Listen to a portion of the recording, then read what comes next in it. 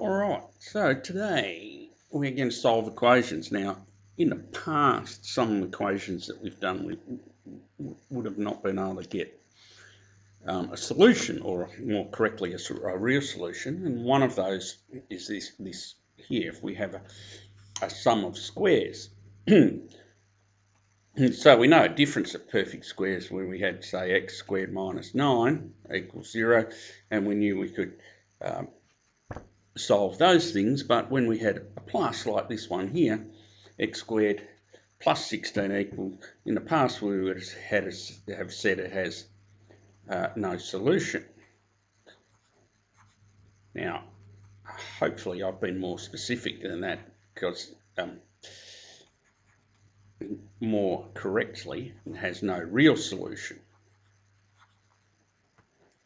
Alright, so it doesn't have a real number answer, but it can be solved. And it can be solved if we do the following. Alright, so since I squared is equal to -1, what we can do is we can rewrite this as x squared minus 16i squared. And so then now we've got a DOPS and we can solve that. So we can factorise it. So let's factorise it. So DOPS, difference of perfect squares, 2 brackets. One bracket has a plus, the other has a minus. X in the front because x is squared. To get 16, it's 4 and I, 4 and I. Alright, so then we go to the null factor law. So null factor law says that if we've got two things multiplied together and equal 0, then one of them must be equal to 0. So x is -4i, or x is 4i. So whenever x is one of those, then we can get a solution. And so often we'll write that as plus or minus 4i. Plus and minus, plus or minus. Alright, so there's that one. And so now we can solve those sorts of things over the real field. So here's another example. And I'll show you another different method of solving this one. So the previous one I used factorisation. What I'm going to do is I'm going to do a different method. So if 2z squared plus 6 is 0, I can rearrange and say 2z squared is -6, divide by 2 both sides. So z squared is -3. And so then if I square root, z is plus or minus the square root of -3, which of course there's no real answer to, but there is a complex imaginary answer, complex number answer. I should be more specific, because negative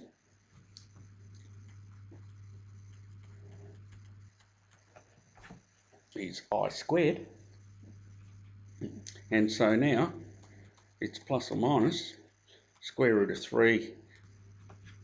We'll write a square root of 3, and I squared, we can square root that and get I, so plus or minus square root 3i. So that's just another method of solving when you've got that sum of squares thing. Alright, now some quadratic equations. Let's have a look at some quadratic equations. So quadratic equations, here we've got one, solve this. Because it's a complex, going to be a complex answer, you can check that because you can go the discriminant,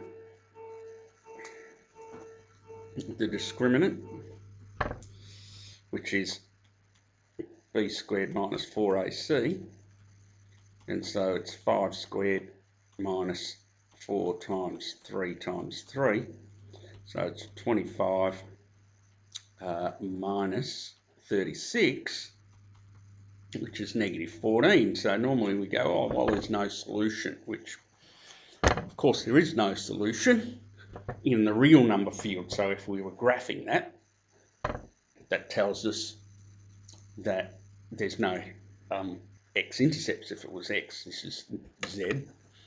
All right, so there's no real number answer, so there's no point in us trying to factorise it.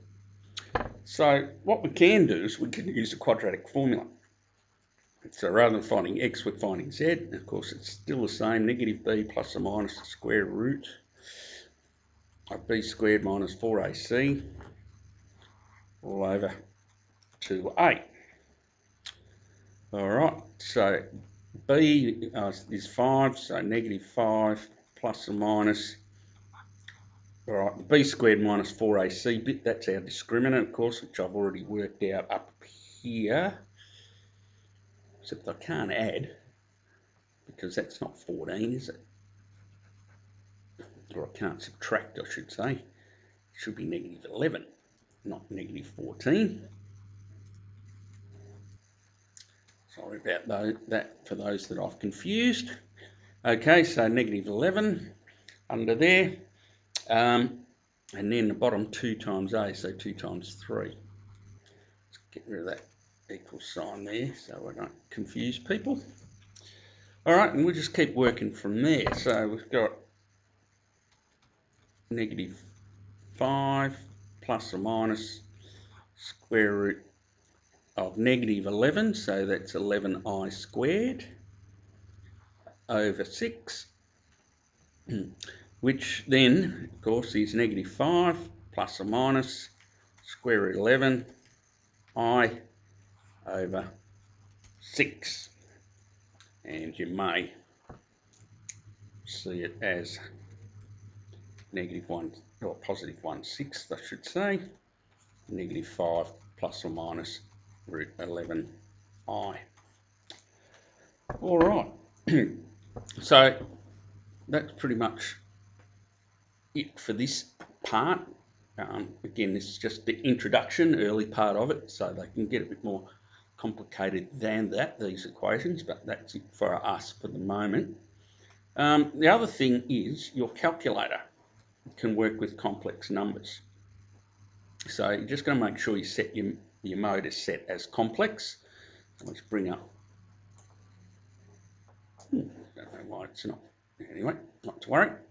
So let's get rid of all that stuff, clear all. Let's get out of there, so I don't need the keyboard. Oh yeah, actually, so this bit down here, that's it's real. If I click on that, complex. And so now if I've got it on complex, it'll solve things for me. So if I just want to solve, for example, that one that we just did, 3z squared plus 5z plus 3 equals 0, solving for z, and then exe, and there we are. All right, action, transform, combine. Oops.